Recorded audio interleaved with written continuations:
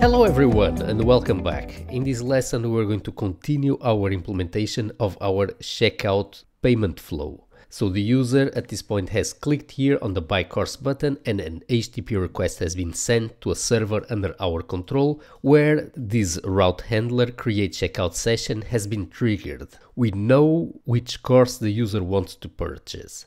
Now another thing that we will need to know is who is the user performing the purchase. We're going to learn how to implement that later on in this course as we secure this endpoint. Right now, let's get to the most important functionality of this endpoint, which is to perform a Stripe API call in order to initialize a Stripe checkout process. So we need to tell to the Stripe servers that our website wants a customer to purchase a given product with a given description by a given price. So for that we need to make a signed API call to the Stripe servers. Now instead of using an HTTP client directly, we are going to be using the Stripe node package. You can find this package here on GitHub under the account stripe/stripe-node. So this is a Node.js library for the Stripe API. You can also make all your API calls directly using any HTTP client, but it's much simpler to simply use the Stripe Node.js library.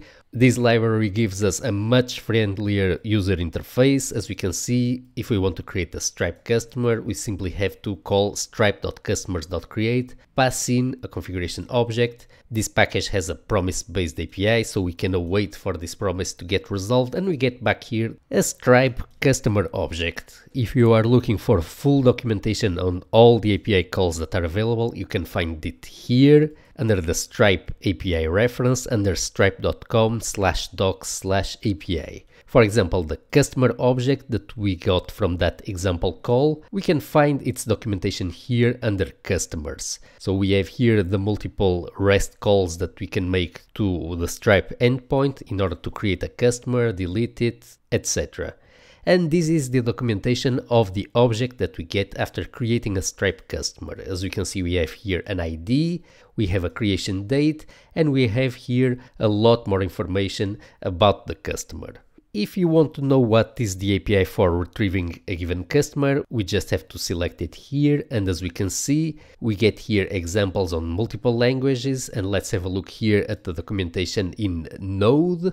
As we can see, we simply have to do a stripe.customers.retrieve call using the Stripe node npm package. We need to pass in here the customer ID, and we can either provide here a function callback, or alternatively we can also await for the call to retrieve to resolve its promise. The Stripe node package in general supports both a callback based API and a promise based API. We recommend always using the promise based API together with the async await TypeScript functionality. In this API documentation reference, we will be able to find the API call that we need to do to initialize a checkout session. We can find it here under the checkout section, under the object sessions. So as you can see, a checkout session represents a customer session as they pay for one-time purchases or subscriptions through the checkout Stripe payment solution.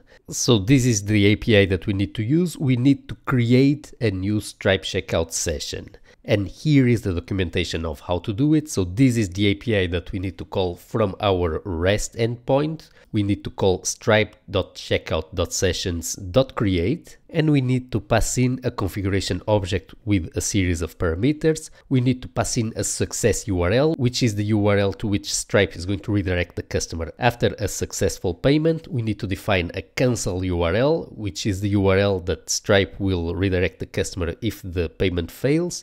We need to specify a payment method, in this case credit card, and we need to provide here some extra configuration, telling, for example, the description of the product, the amount, the currency, the quantity, and so forth. For activating subscriptions, we need a slightly different configuration. This API call is doing a one-time purchase of a given product, so it's exactly what we need for our buy course button implementation. Notice that there is a difference. Here we are providing a quantity of 2, while in our case we are only buying one course. In order to be able to perform this API call, we are going to need to initialize the Stripe package. As we can see, we need to require the Stripe npm module, and we need to pass it here a parameter. So this parameter that we see here is the private secret key that the Stripe npm package is going to use to sign the HTTP request that the npm package will be creating and sending to the Stripe servers. So it's this signature using this secret parameter that is going to tell Stripe which server on the internet is initializing this Stripe checkout session. So Stripe needs to know this information in order to know where to transfer the money being withdrawn from the customer credit card. So before being able to do our Stripe API call, we need to create a Stripe account and get the Stripe secret key needed to initialize the Stripe npm package. Let's learn how to do that in the following lessons.